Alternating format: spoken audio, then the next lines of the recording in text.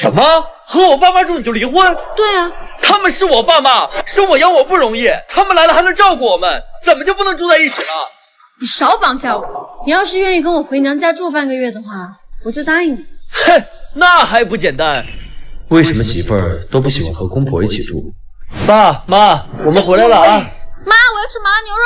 好嘞，再有2个菜啊，就吃饭了啊！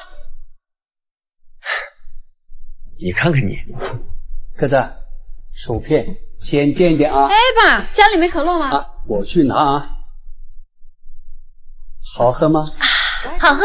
我先去忙啊。爸，我来帮你们。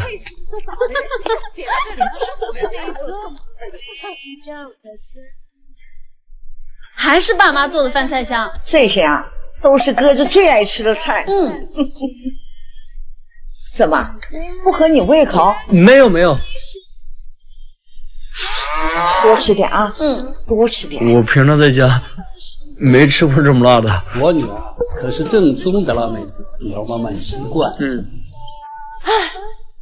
爸妈，我去睡会儿。哎，妈，我来吧。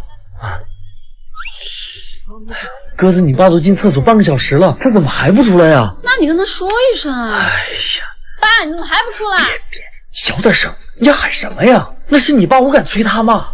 哎，江池啊，妈，你帮我看一下洗衣机啊。哎，妈，你给我来。这个你得包干净了，这小馋猫嘴刁得很。鱼竿哦，这个是江池买的。这是我特意送给爸的。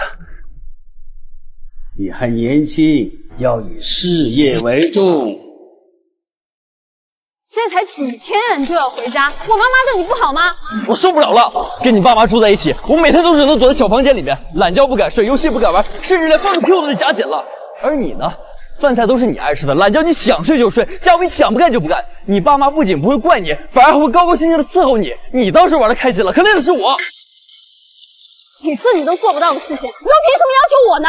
我爸妈好歹对你客客气气的吧，可我跟你妈要是有点婆媳矛盾，你想过我的处境吗？你想偷梁换妻，让他们帮你承担做丈夫的责任，这样你就可以理所当然的做一个儿子，甚至你可以做一个什么都不用管的孩子。要我呢？你不该为我放弃那么多，我却不懂珍惜，让你更难过。我错了，我这就打电话让爸妈别来了。这的我却不敢诉说，你说我却有多心爱生活。